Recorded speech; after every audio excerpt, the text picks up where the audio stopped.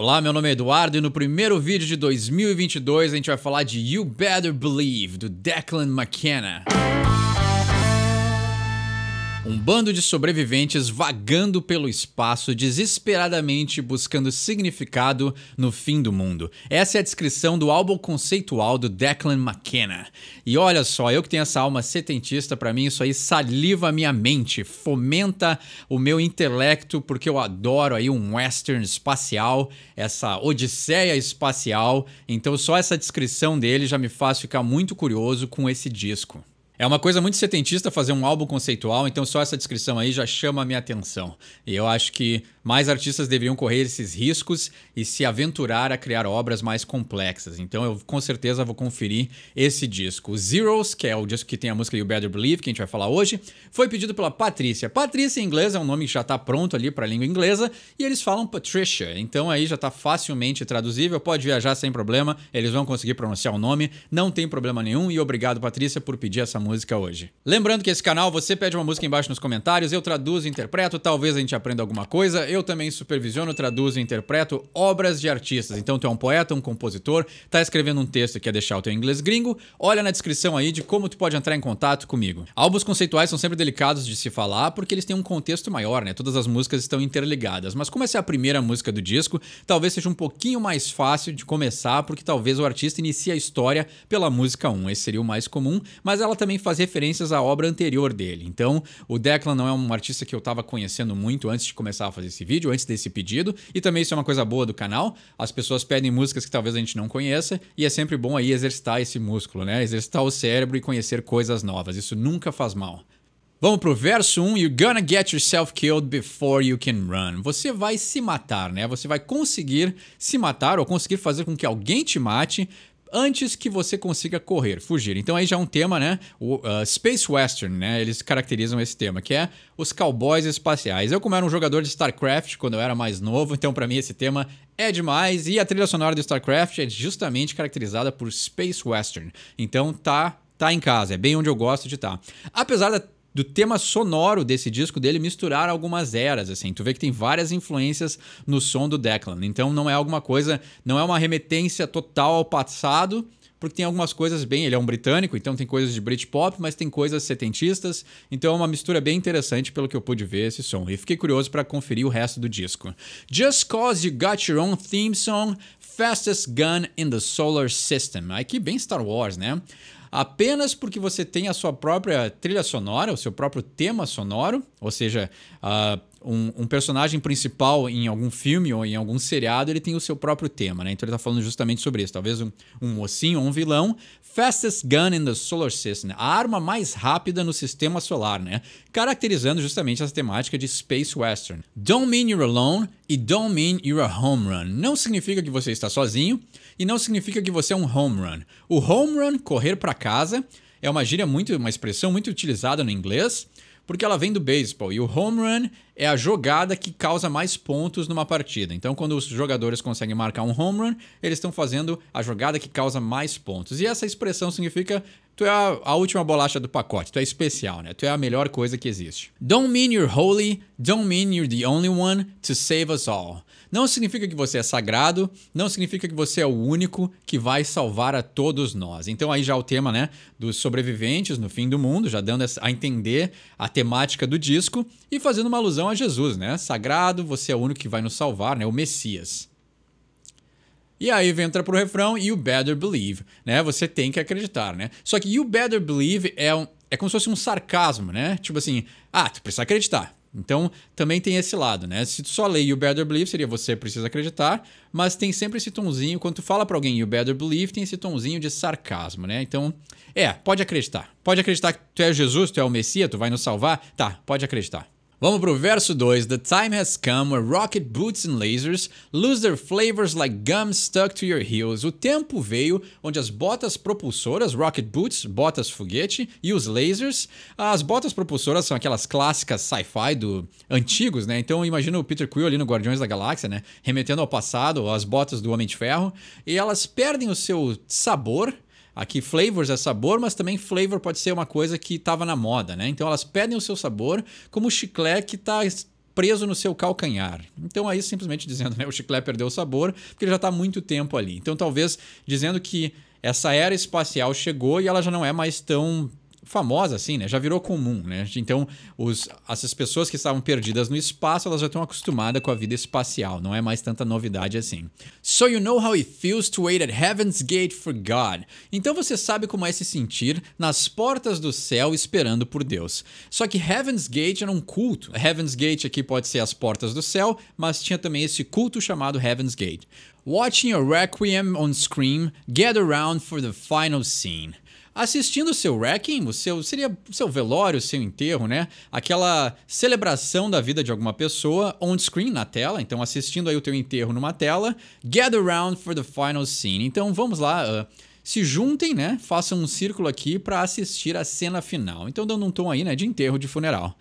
E falando também, fazendo alusão ao Heaven's Gate, que era o culto, que todos eles se reuniram lá num círculo e acabaram com as suas próprias vidas na esperança de entrar para as portas do céu. Então, na história original, que não é uma história, é uma coisa que aconteceu de verdade na vida, na história, essas pessoas, elas achavam que a nave alienígena ia levar elas para o céu. Então, não só tinha alienígenas, como tinha o lado religioso também. Where you were sold away one summer's day last year, oh, I'm sorry, my dear, the asteroid's here. Onde você foi vendido, onde te venderam, num dia de verão no ano passado. Me desculpe, minha querida, meu amor, o asteroide está aqui. Então, na verdade, o sold away seria te convenceram, né? Te venderam essa ideia, seria literalmente... venderam para fora literalmente, mas vender uma ideia, convencer uma pessoa que o asteroide está aqui. Então, justamente ainda falando da história do culto, né? Aí eu já falei que eles achavam que tinha uma nave alienígena atrás do asteroide, acabando com as próprias vidas em massa, todos ao mesmo tempo. Eles iam ser carregados para dentro dessa nave e essa nave ia levar eles para os portões do céu. Acredite no que quiser acreditar, não tem julgamento, mas a gente também não tem como saber se eles realmente foram para a nave alienígena ou para o céu. Oh, you used to speak your mind, so jealous, but so kind. Você costumava falar o que você pensava, você tinha inveja, mas você era muito gentil. But you did fall after all. Então você caiu, depois de tudo, mesmo assim. You used to speak in tongues that Jesus and his loved ones would save us all. Você costumava falar em línguas, então aí remetendo à Bíblia. Então aí esse western espacial aí tem vários temas, né? Tem o tema do cowboy, tem o tema espacial, tem o tema religioso, tem o tema alienígena, então aí misturando várias coisas nessa obra. Interessante, até estou curioso para ver o resto das letras que ele escreveu.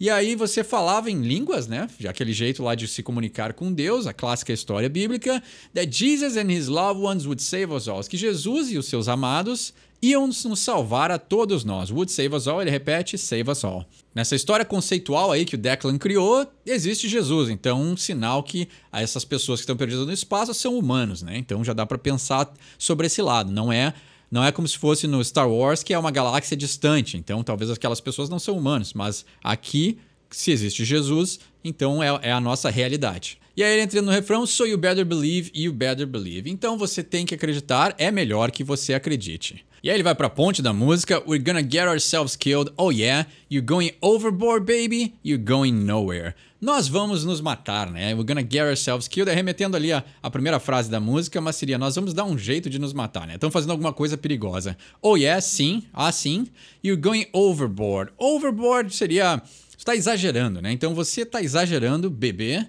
você está indo a lugar nenhum. Então aí uma mistura, né? Um desespero, talvez, aí, ou uma pressa. Oh yeah, assim, we're gonna get ourselves killed, nós vamos dar um jeito de nos matar. What do you think about the rocket I built? Então, o que você pensa do foguete que eu construí? E aqui ele faz uma menção porque o primeiro disco dele era o What do you think about the car? Então, talvez aqui ele fazendo remetendo ao primeiro disco dele. Is it so fast, so high speed? It's just what you need. Será que ele realmente é rápido? Ele tem alta velocidade? Ele é exatamente o que você precisa. E aí, remetendo ao primeiro disco dele, What Do You Think About the Car? O que você pensa do carro? Lá no final da Segunda Guerra até o final dos anos 60, o mundo foi consumido por essa corrida espacial. Então, muitas coisas tinham tema e design de foguete, de espaçonave. Então, ele falando, o que você pensa do foguete que eu construí? Podia ser um carro também, podia não só ser um foguete. Talvez nesse tema conceitual seja um foguete mesmo, para contar essa história dos passageiros espaciais, mas remetendo ao primeiro disco dele, que ele fala de carro, também podia ser um carro influenciado pela corrida espacial. We're gonna get ourselves freed. What do you think about the blood that I bleed? Nós vamos nos libertar. O que você acha do sangue que eu sangrei? Continuando com essa temática bíblica também, talvez o foguete que ele está construindo seja uma arca. Isso também é um tema muito comum nessas odisseias espaciais, que é libertar e salvar a humanidade porque o planeta Terra já não está mais habitável. Então a ideia é construir um foguete grande o suficiente para levar o maior número de pessoas para colonizar outros planetas. E aí ele diz, we're gonna get ourselves freed, nós vamos fazer com que nós nos libertarmos, né? Então nós vamos nos libertar, na verdade. What do you think about the blood that I bleed? O que você pensa do sangue que eu sangrei? 'Cause when I'm dead, you break bread. Aí aqui, de novo, fazendo uma menção a Jesus. Quando eu morrer, você vai partir o pão, né? Break bread é quebrar o pão, break bread, não é breaking bad. Literalmente quebrar o pão, mas seria a partida do pão que Jesus fez. Quando Jesus quebra o pão, ele também fala, né? Dá o vinho para os caras e diz, vocês estão bebendo o meu sangue. Então, continuando a temática religiosa. But it's all in your head, it's all in your head. Está tudo na sua cabeça, está tudo na sua cabeça. É interessante o balanço que ele termina a música também, porque ele está falando dessa catástrofe aí, né? A arca, salvar a humanidade, sangrar pelas pessoas, um sacrifício.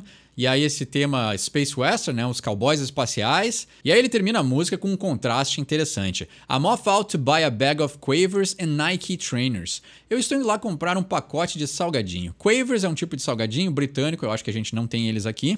And Nike trainers, né? Uns tênis Nike. Só que aí tem o contraste.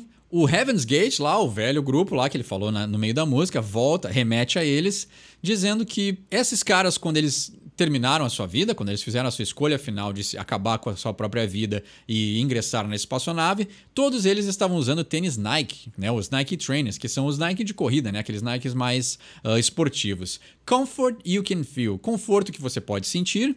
And you know that it's real because you saw it at the station. E você sabe que é real porque você viu na estação. Então aí fazendo uma alusão ao consumismo, né? Então ele está pronto para partir na espaçonave e ele vai sangrar, então, né, vai dar a vida, vai fazer o sacrifício para partir para outro mundo ou para ser carregado pela espaçonave para os portões do céu, usando seus tênis Nike, que eram os caras do culto usavam, mas também comendo um salgadinho. Então aí, né, talvez signifique o consumismo, que ele viu a propaganda, ele comprou o tênis Nike, comeu um salgadinho, só que eu acho que comprar um pacote de salgadinho também significa uma casualidade, assim, né? Ele também não está se importando muito que ele vai iniciar essa jornada que não tem destino, ou que o destino é incerto.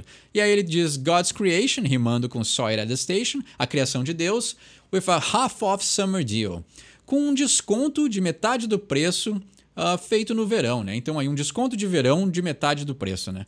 E então também voltando a essa temática de consumismo. Talvez ele comprou os tênis Nike com desconto e aí é bem interessante assim, né? Tu vai terminar a tua vida comprando um tênis com desconto, talvez. Então o consumismo, sendo influenciado, né? Também pode ser isso. Você viu na estação. Então todo mundo influenciou ele a tomar essa decisão. Talvez se ele estivesse sozinho ou não fosse influenciado pelo grupo, porque o Heaven's Gate era um culto, então eles iam lá e recrutavam as pessoas e influenciavam elas a tomar parte disso e simplesmente acabar com a própria vida.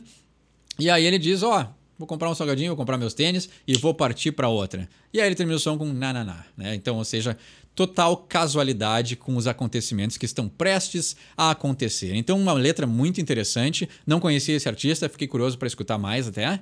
Então, obrigado pela Patrícia por pedir esse som, primeiro som de 2022. Um belo ano para todo mundo, que seja muito melhor do que 2021. Gostou dessa tradução ou tem uma tradução melhor? Deixa aí embaixo nos comentários. Quer pedir uma música para um próximo episódio? Deixa aí embaixo também. Meu nome é Eduardo, esse é o Sorry for My English. Quem sabe inglês não precisa pedir desculpa.